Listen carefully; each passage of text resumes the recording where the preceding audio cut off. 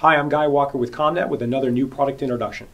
Cybersecurity has been in the news quite a bit lately, and because ComNet does so much work in the critical infrastructure market, we're launching a line of Reliance cybersecurity routers and switches. From a physical aspect, these are a fully hardened switch, substation rated for use in electrical power transmission and distribution.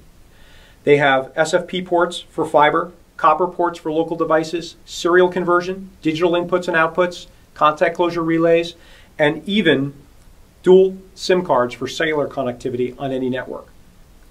They come in two basic configurations. We'll have the RLGE2, which is the larger switch with more localized and more local ports. And then we'll have the RL1000 that still has SFP, copper, and cellular connectivity, but just fewer ports for smaller applications. But what really separates these products are the advanced security features. We can't get into all those features today, but let me list a couple of key items. This can be deployed as a service-aware firewall for SCADA networks with deep packet inspection, or it can be deployed as a more traditional firewall for a standard network.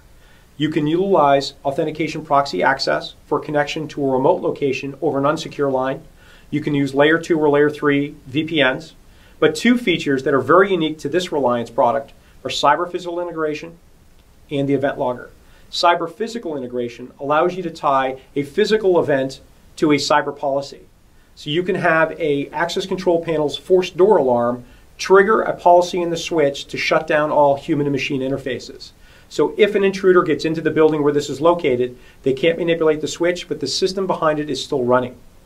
Event logger is important because it can take all of the different SCADA components on a network, take their system log, put them into a common report format as an event log, and give that to the end user. And that's a significant NERC-CIP requirement.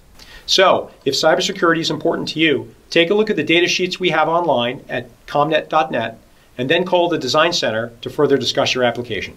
Thank you.